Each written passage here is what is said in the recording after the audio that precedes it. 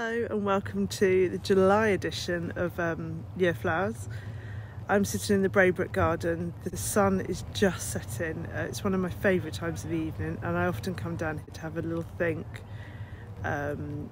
reflect on what we've done today, what we've got to do tomorrow, and at the moment I'm just having a good look around the garden to check what to put in your buckets this week. So I really love these Achilles behind me.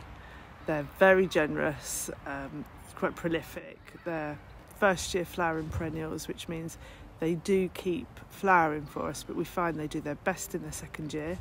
So these ones will get lifted at the end of this season. And then these are our new seedlings that have just been put in. These we expect to be flowering at the end of summer to complement our dahlias. And then we've still got roses looking absolutely gorgeous, and then into our dahlia beds, which are a complete mixed bag of stages, and really must get these staked. Look at this one. I mean, I'm not even sure the camera does it justice.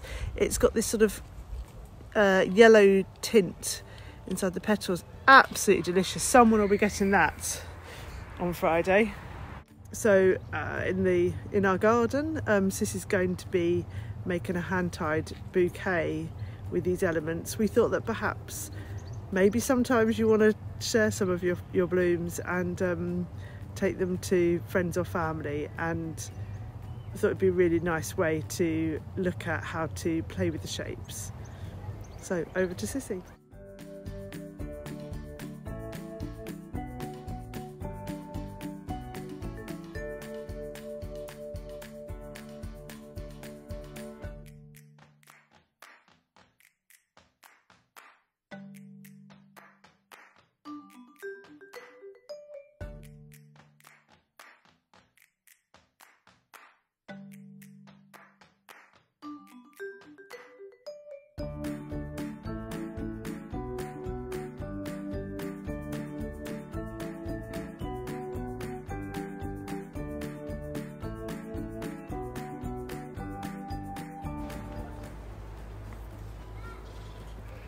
Hi and welcome to another month in your Year of Flowers, and we are deep into the English summer now, and when I was contemplating what we would cover this month in our tutorial, I've decided that, you know, it's time to share the love, and you are obviously every month receiving really beautiful abundant buckets, and we thought you might actually want to share the love and share some of the flowers, especially if you've got flowers growing in your own garden that you're cutting, and who doesn't love the gift of flowers?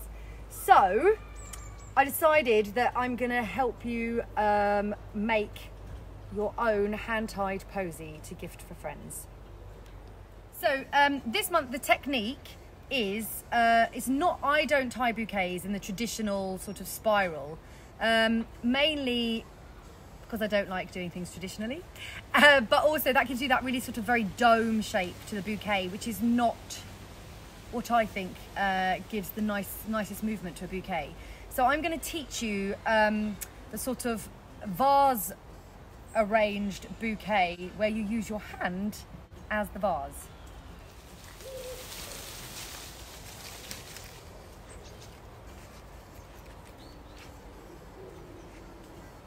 So I've broken the bucket out into sort of 3 different vases. This is just to allow me to kind of see what I've got in the bucket and what I'm going to use, and I sort of put the foliage together and then kind of broken it down by colour. So the trick with tying any kind of bouquet is to make sure that everything you're working with is preconditioned, especially because you're going to be holding the bouquet in one hand, and if you're suddenly having to strip leaves, you know, from under the waterline, it becomes really fiddly. And I end up, you know, having to put things in my mouth and sort of strip like that. So be organised in advance. And I tend to start with a frame of foliage.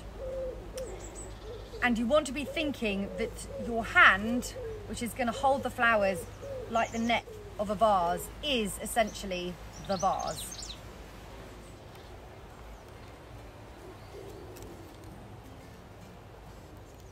So this clutch of fingers here at the beginning I will hold the branches in the sort of shape that I want my bouquet to be, and then I'll start threading the flowers in to position.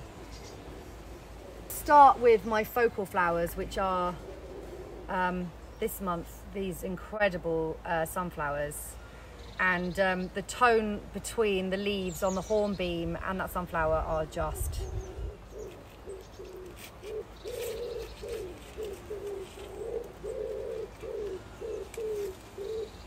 guy's going to sit quite deep in that valley just because it is such a dominant flower, but I'm going to tear up alongside with this insanely beautiful sunflower. Got a real thing for black flowers. I'm going to let these two sit very close to each other, sort of almost one on top of the other, with just a slight play on height. Just a slight. So I'm putting my main focal flower into the arrangement, and then, you know, the branches have sort of twisted around that. So there is a point where you'll have to just keep, you know, retwisting things to get them back into the right shape. But I'm going to have that quite deep in the arrangement because it is so dominant, and then it's got these lovely leaves which I may or may not leave on, depending on how the arrangement evolves.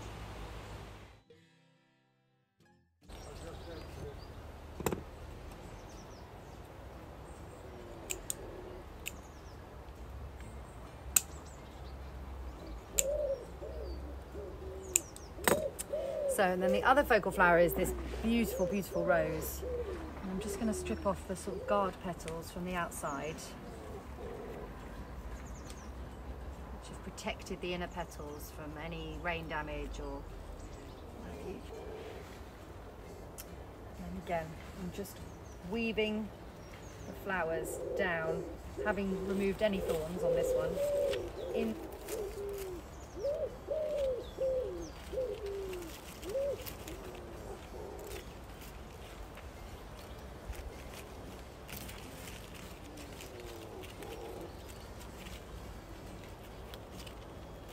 Taking a bit of time just to readjust the other branches that have moved around as flowers are being added.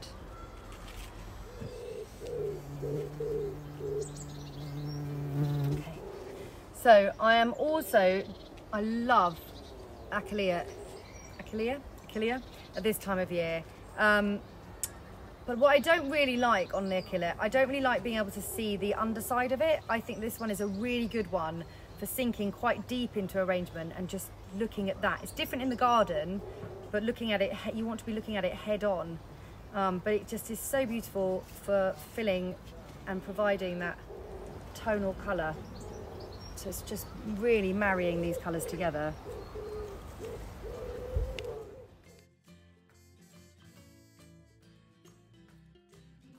And sort of twisting them and adjusting their height and adjusting their direction to make sure that I'm happy with where. And so you're twisting things and making sure that there's quite a lot of elevation. I'm really staggering and playing with heights. And even though this is kind of above you, it doesn't detract from the beauty of that sunflower that's sunk quite deep in. Now the other thing to remember is not to forget the back. If I was doing this as a bridal bouquet, you want the bride to be actually looking at something as she's walking up the aisle, but also you're thinking about the arrangement going all the way around. So I'm going to take another rose, strip off, and I'm going to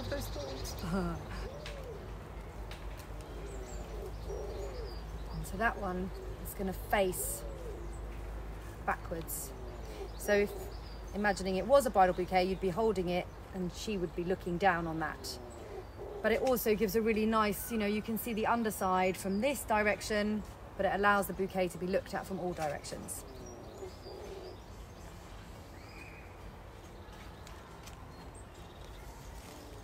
So we're getting a really nice shape. And what's happened now is that as I've started to add more and more, things are holding themselves into position more. Things aren't moving around as much.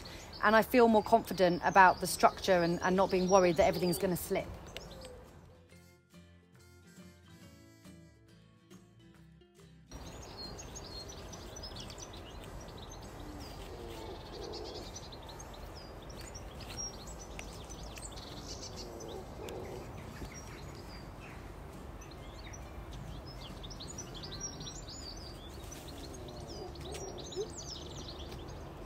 gorgeous Nicotiana.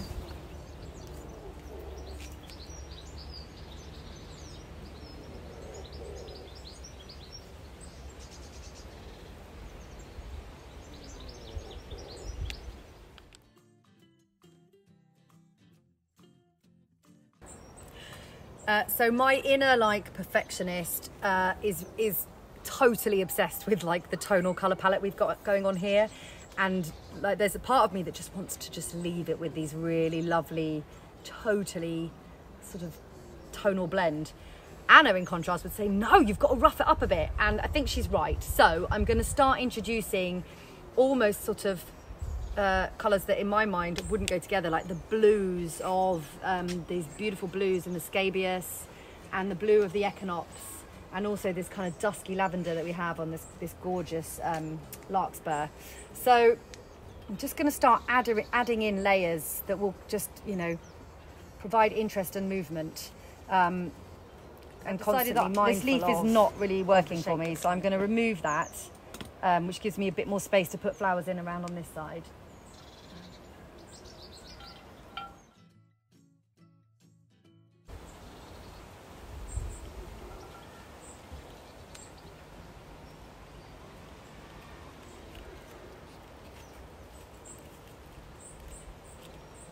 I quite like how I've got the two sort of spires coming up this way, playing with that sense of height up there.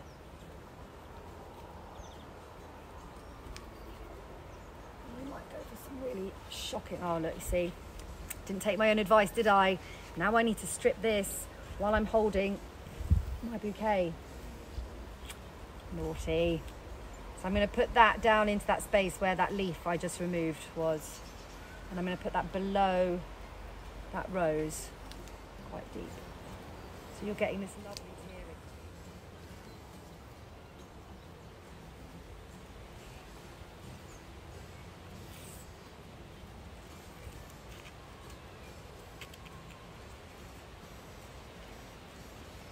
Just finding a gap in between. I'm just bringing.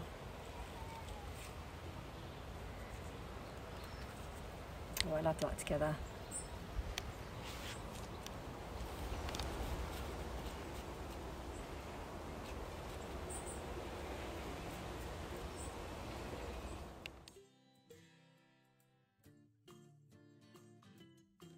We've got this lovely evening primrose, which we've never grown before, but which we're...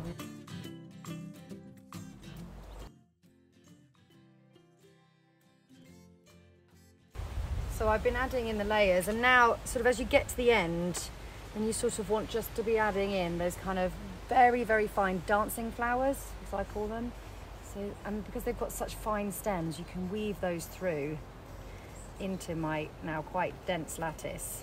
And it's become so dense I can actually sort of like shake it around without fear that things are going to fall apart.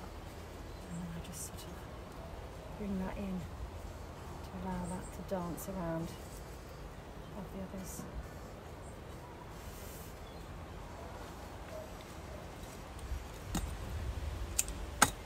Cosmos are some of my favourite dancers. It's got such a lovely happy face. So, I mean, it's got to the point where, like, it's so now densely packed, and I'm so unworried about it slipping around. You know, I could literally just put it down, and it will pretty much hold its shape, and I can, you know, look at it from behind and not be worried about everything falling apart, which at the beginning, you know, you're a little bit more cautious with.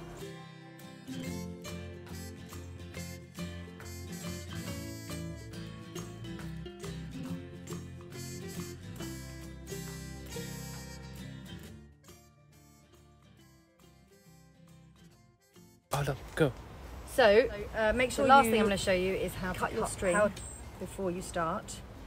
Should probably have said that at the start, but anyway. And then you just create a loop.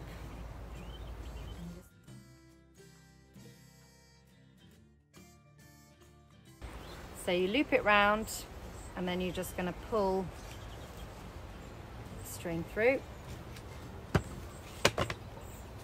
Rest it on the edge of your table. Split the string, wrap it round once more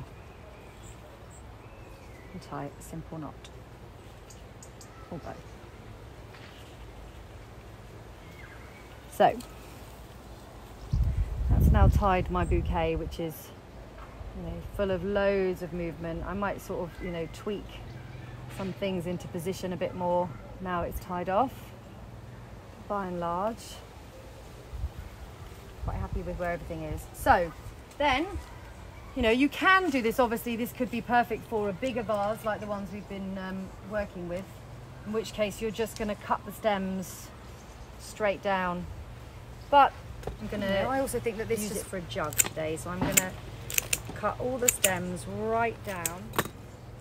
Again, making sure that I don't really have any rogue leaves on the stems under the waterline.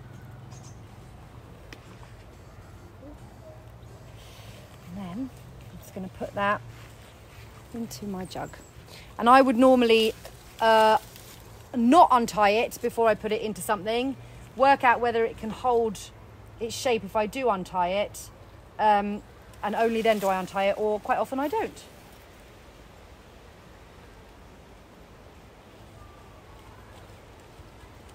So for this one, I think I could get away with it, with untying it, because the neck's quite tight. So in that case, then I would just undo my strings, pop it in.